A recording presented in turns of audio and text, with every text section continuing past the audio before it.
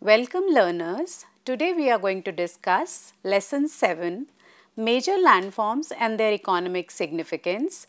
I am Dr. Anupama M. Hasija, Department of Geography, Shahid Bhagat Singh Evening College, University of Delhi. So what are the main objectives today? Firstly, we are going to differentiate among the major landforms found on the Earth's surface.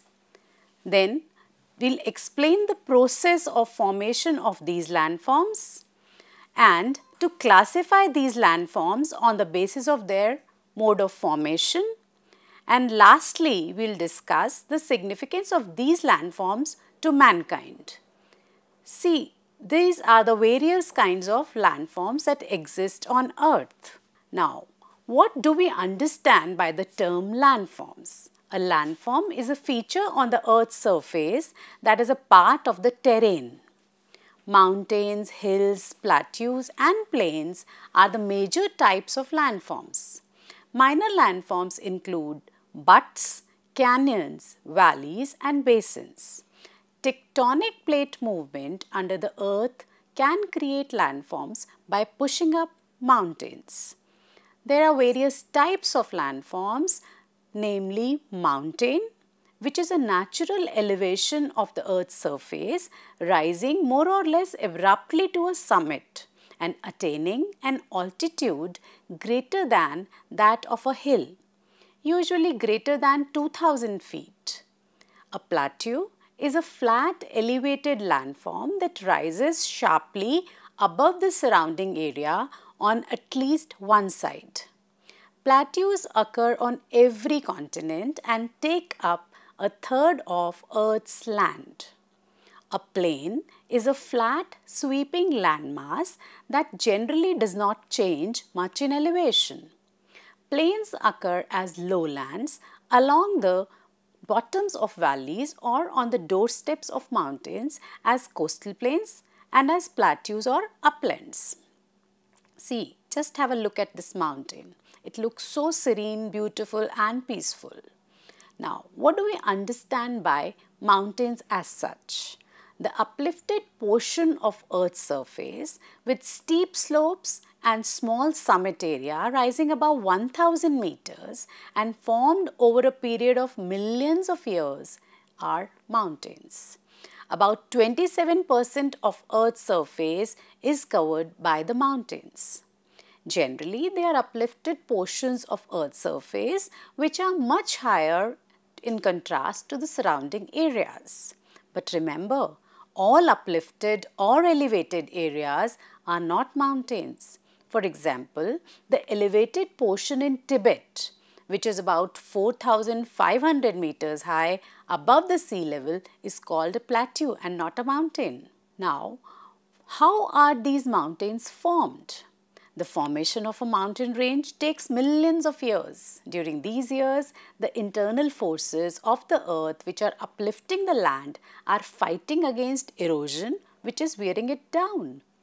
In order to form one Mount Everest, internal forces must push up the land faster than the external forces constantly eroding it. Let's classify the mountains. They are four kinds: fold mountains, block mountains, volcanic mountains and residual mountains. So let's discuss fold mountains first. Mountain ranges mainly consisting of uplifted folded sedimentary rocks are called fold mountains. When these rocks are subjected to horizontal compression forces for millions of years, they get bent into up and down folds. This leads to the formation of anticlines and synclines. Such earth movements occur from time to time and lift the folds to a considerable height, which results in the formation of fold mountains. The Oxford English Dictionary defines a mountain as a natural elevation of Earth's surface rising more or less abruptly from the surrounding level and attaining an altitude which relatively to the adjacent elevation is notable. Fold mountains are mountains formed from the folding of Earth's crust. When two plates move together, a compression plate margin, this can be where two continental plates move towards each other, or a continental and an oceanic plate. The movement of two plates forces sedimentary rocks upwards into a series of folds. Fold mountains are usually formed from sedimentary rocks and are usually formed from along the edges of continents because the thickest deposits of sedimentary rock generally accumulate here. When the plates collide, the accumulated layers of rock crumple and fold like a tablecloth which is pushed across a table is formed. There are two types of fold mountains: young fold mountains, which are 10 to 25 million years of age, like Rockies and Himalayas, and old fold mountains, which are over 200 million years of age, like Urals and Appalachians of the USA. Therefore, mountains are those uplifted portions of Earth's surface which have steep slopes and small summit area rising more than 1000 meters above the sea level. Mountains have maximum difference of height between their high and the low points. We find that due to some human activity, fold mountains have become very famous. For example, the Alps. Alps are home to 11 million people and thus the most densely populated mountain area in the world. The economy of this region is based on the exploitation of the coniferous forest and pasturing daily cattle. And tourism plays an important role. Now, tourism, what does it exactly do on Alps? Since the end of Second World War, the Alps has become the winter and summer playground of European dwellers. In the winters, the Alps are a very popular destination amongst the winter tourists. Ski resorts such as Val d'Isère and Les Deux Alpes have been purpose-built. These areas are very crowded in the winter. And in the summers, between June and September, the Alps is heavily populated with walkers, cable car riders and paragliders.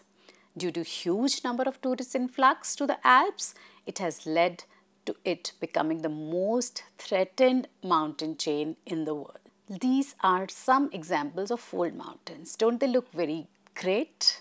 These are some examples of fault mountains. Now, the second type is block mountains. Block mountains are formed by internal earth movements. When the force of tension acts on the rocks, they create faults in them. When the land between the two almost parallel fault is raised above the joining areas, it becomes a block mountain. It may also occur when land on the outer side of the fault slips down, leaving a raised block between them. The rocks composing the fault levels may be flat, lying or even folded. Block mountain is also called horst. The Vosges in France, Black Forest Mountains in Germany and Sierra Nevada in North America are typical examples of block mountains. Just have a look at a fault block mountain. Next is the volcanic mountains. As the name suggests, due to high temperature, deep inside the Earth's rock turn into molten magma. When this molten rock material is ejected to the Earth's surface during volcanic eruption, it accumulates around the vent and may take the form of a cone. The height of the cone increases with each eruption and it takes the form of a mountain. At these mountains are formed by accumulation of volcanic material, hence they are known as volcanic mountains or mountains of accumulation. Mount Mauna Loa in Hawaii Islands, Mount Popa in Myanmar, Vesuvius in Italy, Cotopaxi in Ecuador, Fujiyama in Japan are the examples of volcanic mountains. Just have a look at a volcanic mountain. It looks amazing. Last is the residual mountains, which are formed due to the weathering and different agents of erosion like rivers, winds, glaciers, which are constantly acting on the Earth's crust. As soon as an elevated mountain range appears on the Earth's surface, the agents of gradation begin their work of leveling it down. To a large extent, the process of wearing down depends on the shape and structure of rocks. After thousands of years, soft rocks are worn down and the hard rocks are left but have been reduced in height. These are called residual mountains. Hills like Nilgiris, Parsnath, Rajmahal and Aravalis in India are some such examples of residual mountains. Just have a look at Aravalis in India. Now, what are the significance of mountains? Yes, they are very important because they are the storehouse of resources. They generate hydroelectricity. They are the source of water, formation of fertile plains. They act as natural political frontiers, effect on climate, and they also are very significant tourist centers. Now, being a storehouse of resources, mountains are the storehouse of resources like wood, minerals and medicinal herbs. The Appalachian Range in the US is famous for coal and limestone deposits. Timber, lac, medicinal herbs and woods are obtained from the forest of the mountain areas like, for example, Himachal Pradesh and Uttarakhand in India. Tea and coffee plantation and fruit orchards have been developed on mountains and hill slopes. Next is generation of hydroelectricity.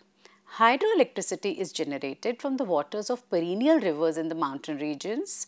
Countries like Japan, Italy and Switzerland, which suffer from shortage of coal, have developed hydroelectricity. There are a number of famous hydropower projects in India also, THDC for example, which is in Uttarkashi. Next is the source of water. Mountain is a great source of water. Mountains have abundance of water. Perennial rivers originating from the snow-fed or heavily rain-fed mountains are the source of water. They help in promoting irrigation and provide water for domestic as well as industrial purposes. Fertile plains are formed in these mountains. For example, the rivers originating in the high mountain region bring sediment deposits along with water to the lower valleys. This helps in the formation of fertile plains such as Great Northern Plains, Ganga Satluj Brahmaputra of India. As a result, the states of Punjab, Haryana, Uttar Pradesh, Bihar, West Bengal, they are very rich in agriculture. They also act as natural political frontiers. The mountain ranges do act as natural political frontiers between countries and protect them from invasions to some extent. The Himalayas have formed a political frontier between India and China. Effects on climate. Mountains have very low temperature, we all know. They serve as climatic divide between two adjoining regions. The Himalayas, for example, form a barrier to the movement of cold winds from Central Asia towards the Indian subcontinent. They also force the southwest monsoons to ascend and cause rainfall in the southern slopes. They also are a great tourist centers. The pleasant climate and the beautiful scenery of mountains have led to their development as centers of tourist attraction. The tourism and hotel industries get an additional advantage in such regions. Like we know that Shimla, Nainital, Mussoorie, Manali, Leh, Ladakh and Srinagar are some very popular hill stations of India for tourists from around the world. Now let's have a look at the second type of landforms, which are the plateaus. They cover about 18% of the Earth's surface, and these landforms have a large elevated area on its top, unlike a mountain, and has nearly even surface out there. Very often rivers or streams cut out deep valleys and gorges in a plateau region. In place of its original smooth topography, it then changes into a dissected plateau. A plateau, however, remains much higher above the sea level of the nearby areas. Though normally 600 meters above the sea level, these plateaus of Tibet and Bolivia more than 3,600 meters above sea level. Now let's classify the plateaus. They are of three types on the basis of their geographical location and the structure of rocks. Number one, intermontane plateaus, which are wide tablelands that are situated between mountain ranges when a plateau is surrounded by mountains on all sides. Second is Piedmont plateaus. They are situated at the foothills of mountains and are bounded on other sides by a plain or ocean. These are called Piedmont plateaus. Continental plateaus are formed either by an extensive continental uplift or by the spread of horizontal basic lava sheets completely covering the original topography to a greater depth. Now, let us see some examples of intermontane plateau. The Tibetan plateau is an example of highest plateau in India. The Tibetan plateau extends to an area of approximately 2,50,000 square kilometers at about 5,000 meters above sea level. It is located between the Himalayas and the Kunlun. However, the second highest plateau is the Deosai Plateau of the Deosai National Park, which is also known as Deosai Plains. It is lifted to an average elevation of 4,114 meters.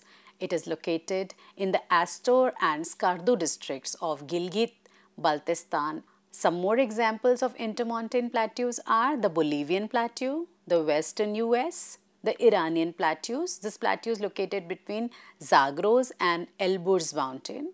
The Colombian Plateau, it is located on the parts of Washington. The Oregon, Idaho states of the US. The Anatolian Plateau, which is located between the Pontics, and the Taurus Mountain, among others. Just have a look at the intermontane plateau.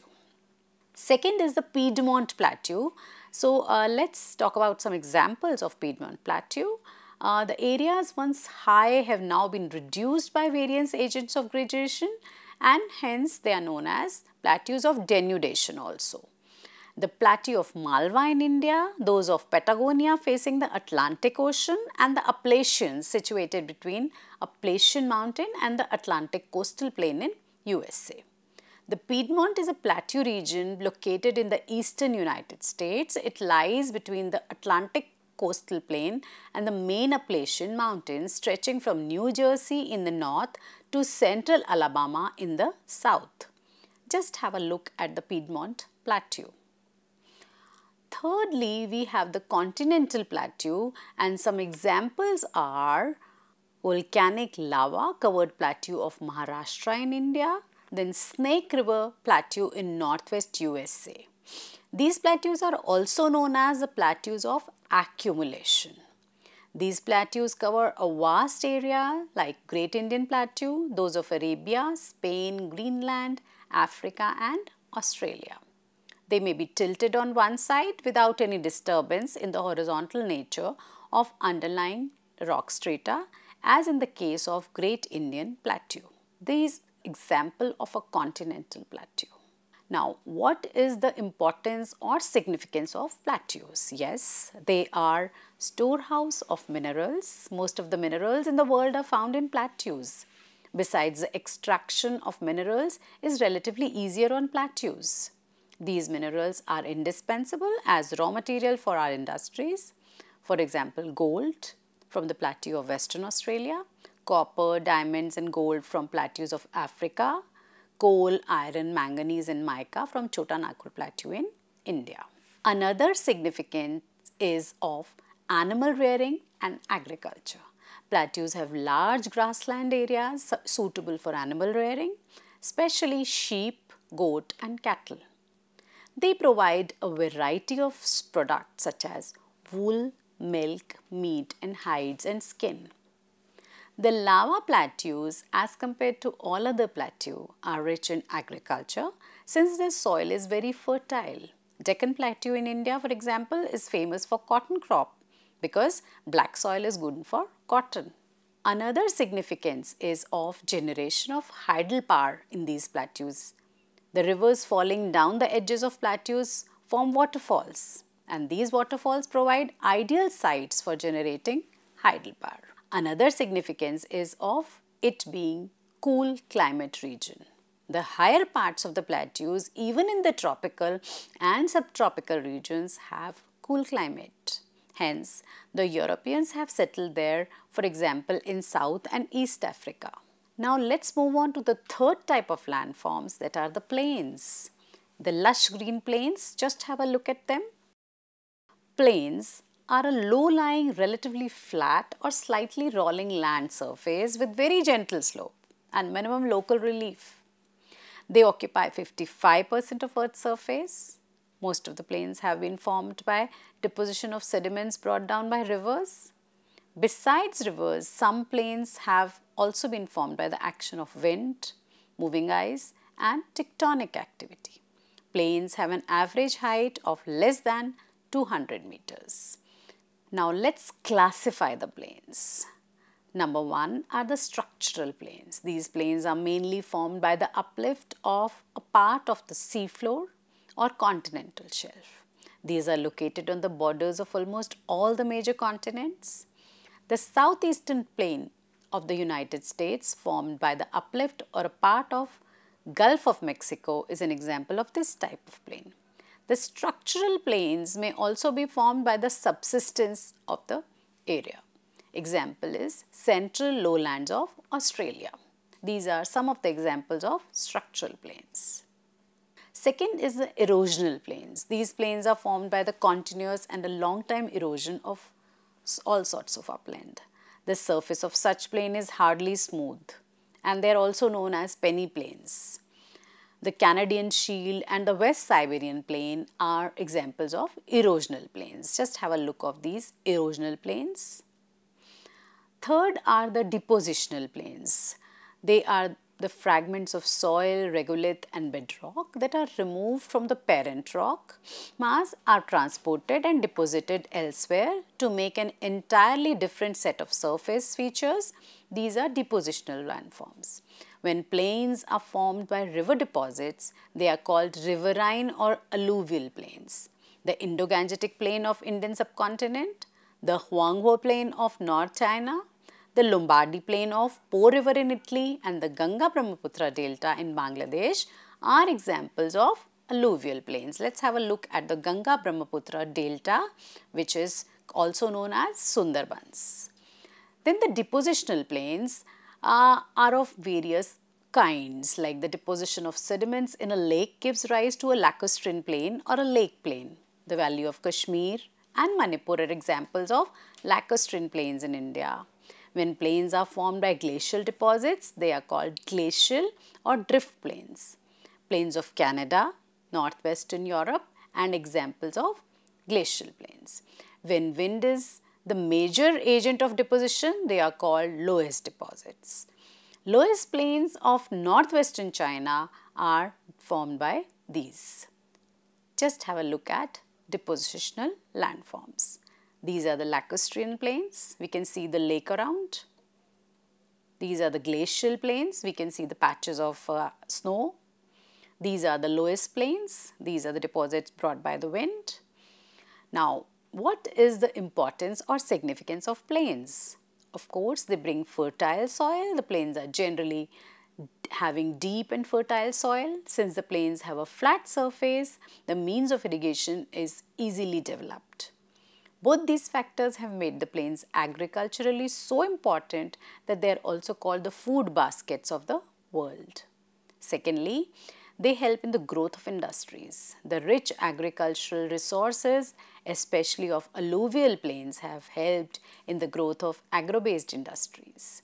This has given employment to millions of people and has registered a marked increase in the national production and per capita income.